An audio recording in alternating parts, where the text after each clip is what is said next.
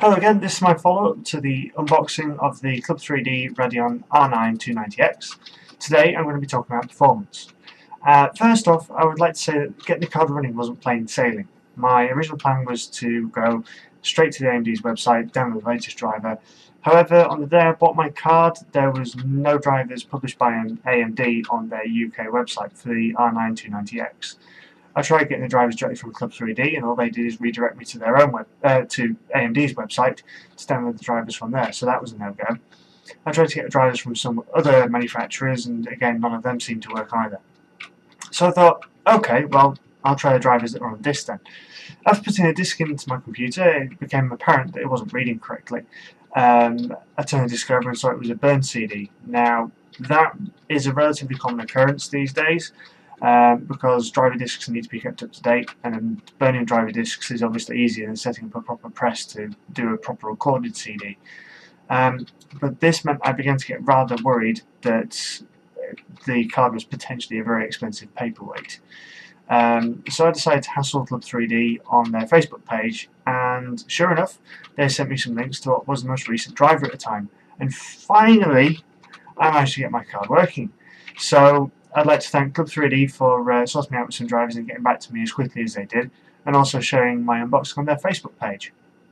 So, the tests I've run are Heaven Benchmark 4.0, All Benchmark Catzilla 1.0, Dirt Showdown, Grid 2, Tomb Raider, and finally Batman Arkham City.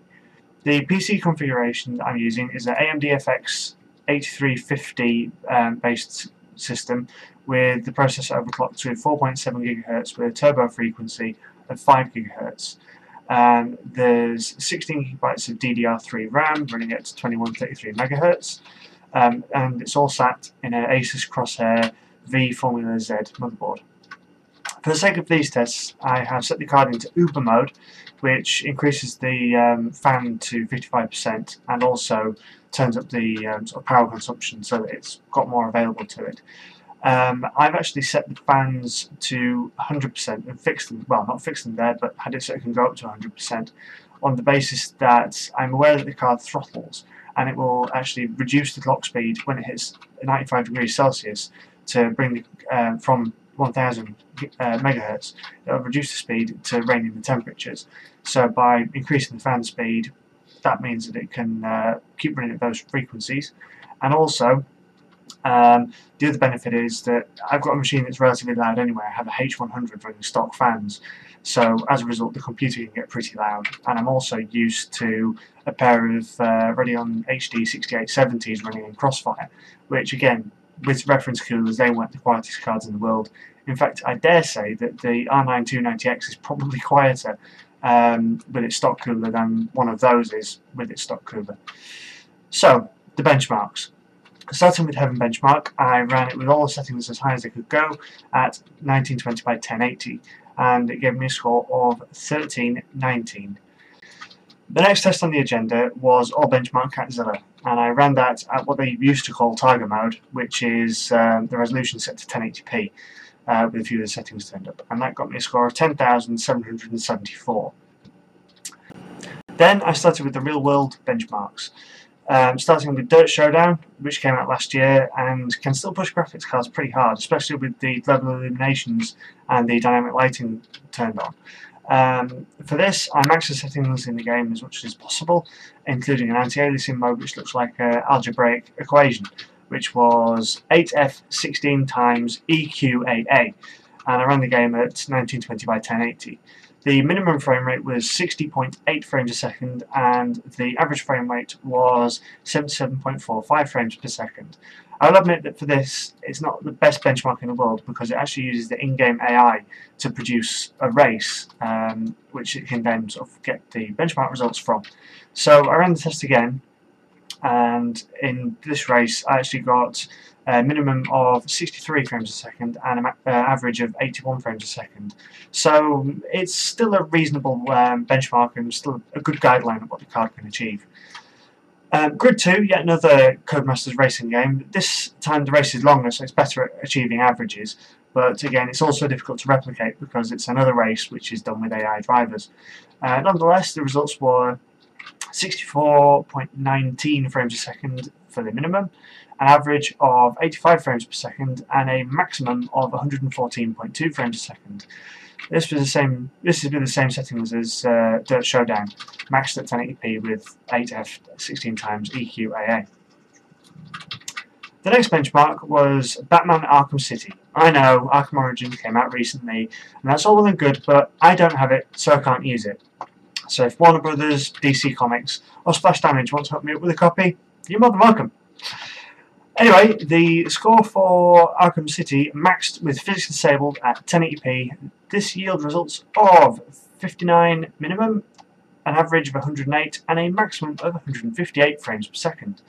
As a side note, I did actually try it with physics on normal, and I achieved a minimum frame rate of 17 frames per second, an average frame rate of 42 frames per second, and a maximum frame rate of 105 frames per second. And with the physics set on high, I managed to achieve a minimum of 16, an average of 40, and a maximum of 100. I will concede that this is a pretty pointless test, because neither the card nor the computer have any dedicated physics hardware, but all it would do is stress the CPU pretty heavily. And also with the CPU being overclocked, it's not a particularly fair test. But I was intrigued as to what results would be produced. My final test was the latest Tomb Raider game. I couldn't really see any point in benchmarking using the 1996 release. For these, results are in the game with 1080p, with all settings maxed, other than anti-aliasing, which I set down at FXAA, which, to be honest, with a game that's that detailed, it doesn't make that much difference. Well, you can see a difference, but all it does is affect performance, and if you're running through a jungle, you don't particularly see the jagged edges anyway. Anyway, I achieved a minimum frame rate of 60 frames per second, an average frame rate of 76 frames per second, and a maximum of 95.3 frames per second. From what I've seen, I believe this is an incredibly powerful card, and I believe that there will be some room for improvement with regards to drivers, as at the moment they are very much just in beta. But this should improve over the next few months, and we'll soon learn more about what the R9 290X is really capable of. As I understand it, the R9 290X isn't the Titan killer that it was originally fabled to be, but it does take the NVIDIA GTX 780 and show it who's boss. Especially when it comes to price. When it was released, it heavily undercut the card. I think it was about £50 cheaper over here in the UK, maybe more depending on where you got it from. But NVIDIA have fought back pretty rapidly on that, and they've reduced the price of their GTX 780s to obviously try and stem the flow from that one. And also there is going to be a new GTX 780 Ti released soon, which will probably cost more than the R9 290X, but it will probably also run quicker. But that said, the R9 290X is a great card and it's still well priced. And when it comes to AMD's Mantle technology coming out later this year and being used, the first major game of which I believe is Battlefield 4, and they're patching that in December, if I remember correctly. But when that gets used properly, things are going to get pretty interesting. As for complaints about noise and temperature, it's not the first card in the world to run at 95 degrees Celsius. Hell, it's not the first card I've owned to run at 95 degrees Celsius.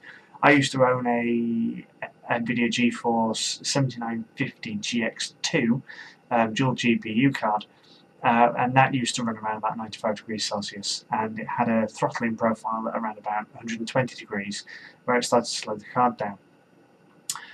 Some graphics cards do run hot, and there will be non-reference versions of the R9 290X coming out, in the coming months, and those should run cooler, be quieter, and probably overclock better than the reference card.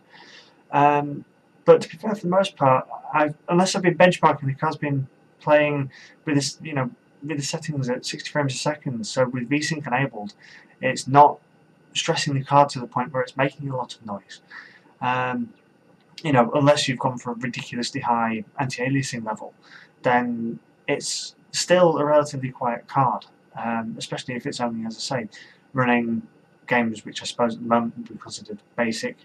I'm sure I'll learn more about this with the release of Battlefield 4 on Friday.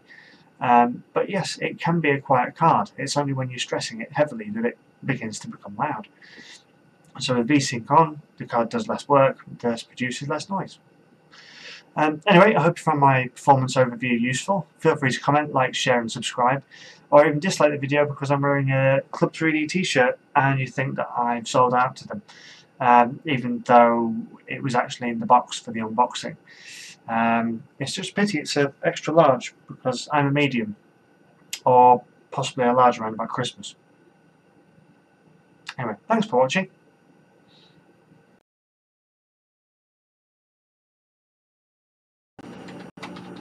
The next benchmark on the agenda was All Benchmark Catzilla. For this, I set the benchmark to what was referred to as Tiger mode, which is their default 1080p resolution mode, and I got a score of 10 bollocks. 10 bollocks. Anyway.